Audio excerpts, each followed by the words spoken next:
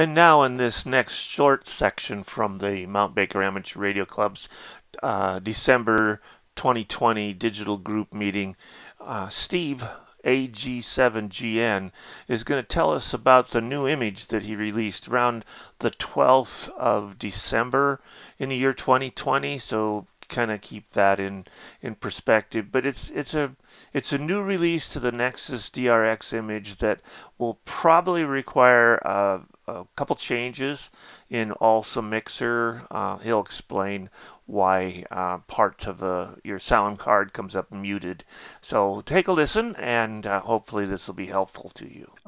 So with the good news about the FeePi, I don't have to worry about trying to integrate a new audio board into the image, which always is kind of a pain. So I released a new image a couple of days ago, and some of you, I can see most of you on the screen here. Raise your hand if you've tried the new image. Oh, okay. There's a few people who've tried it. So okay, good.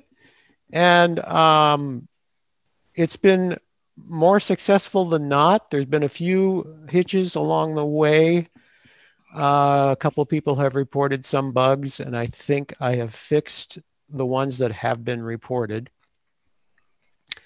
So the one thing that has caught, I think, everyone is the fact that the FeePi comes up muted. When you boot this new image for the first time, the audio output is muted. And I want to ask Peter a question because I know he's tried it. Was yours muted as well, Peter? Did you have to unmute that? Yeah, I did. I overheard Bud and Steve Stroh talking and silently followed their model and unmuted mine. Okay, thanks for that. Yes, I think it's unanimous. Everybody who's tried the new image has had to unmute the audio output.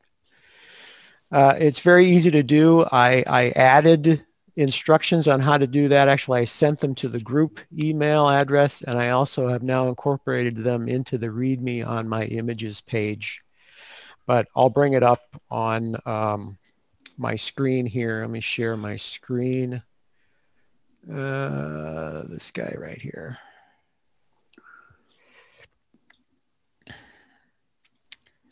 And so this is running the new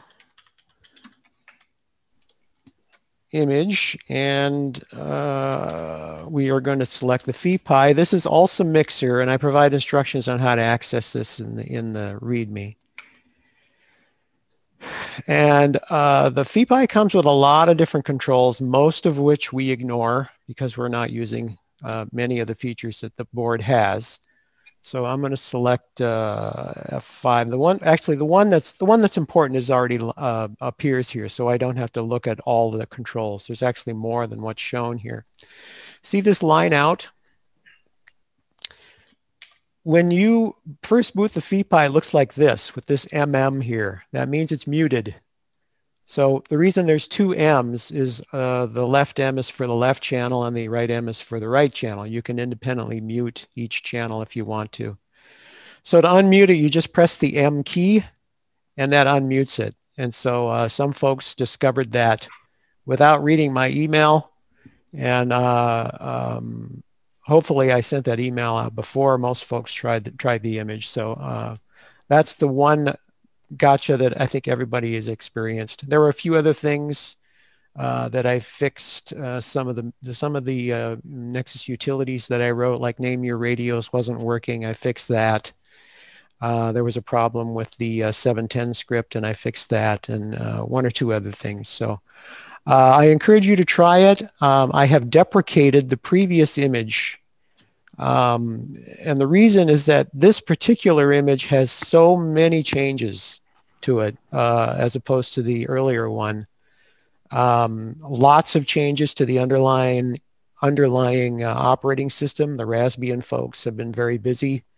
Their embrace of Pulse Audio, which is an audio system that uses a server that kind of puts a layer of abstraction between the audio board hardware and the software that uses those audio boards. And it can be tricky to configure. but it's extremely handy and necessary in order for you to be able to run 2 instances of FLDigi, one for the left and right radio at the same time. You have to use something like pulse audio to make that work.